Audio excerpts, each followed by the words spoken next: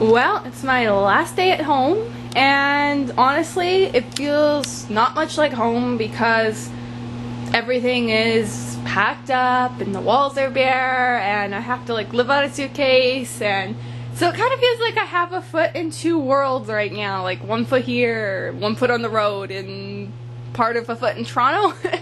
I guess that means I have a lot more feet than I realize. Anyways, this is the stack, which you've already seen in pictures, but I thought I would just do like a little video and kind of walk through my place, or at least what's been my home for the last 17 years. And yeah, that really is a hot pink ironing board. It was cheaper than the plain colored ones, can you believe that? And I actually really like hot pink, so that's perfect. I had like a cart for like hauling groceries and that sort of thing, because I'm going to be doing everything on foot, and it was hot pink as well. So these drawers are like all full. That and that is my scarf collection. There's probably so many packed in there, I don't even know how many, I lost count. And the rest is magazines and stuff. So like it's pretty packed. There's like layers of boxes. Behind there, down in there, there's like all these layers. In this weird shaped box on the top, it's actually my harp. That's what's in there. And I can't forget, I have a dulcimer back down in there. That thing I have to take with me. So yeah, this is our living room. And the tree, Mom just decided to wait to take down Christmas decor until I was gone, and then she could pack it away and like decide, I guess, what she wants to put up next. Usually our windows are super frosted up. That one's just foggy today. Usually they're really frosted, so it must be nice outside. Lots of snow. Yeah.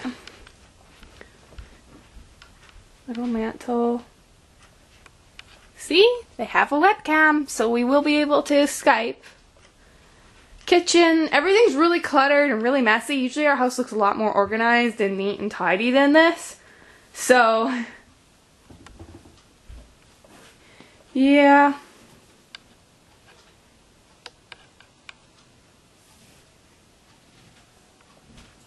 This is just our porch.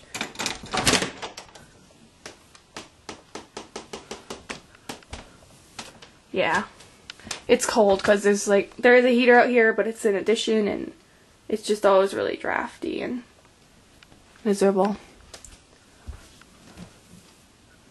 We like snowmen, in case you haven't been able to tell from all the decor that's sitting around. So at Christmas time there's lots and lots and lots of snowmen. Even aprons with snowmen on them. Hallway. So all these boxes, these are what I have to ride in the truck. So like I have a box of liquid and a box of movies. Here's a box of liquids. And then a box of CDs, and then below it is another box of things that I think if they get cold they'll crack.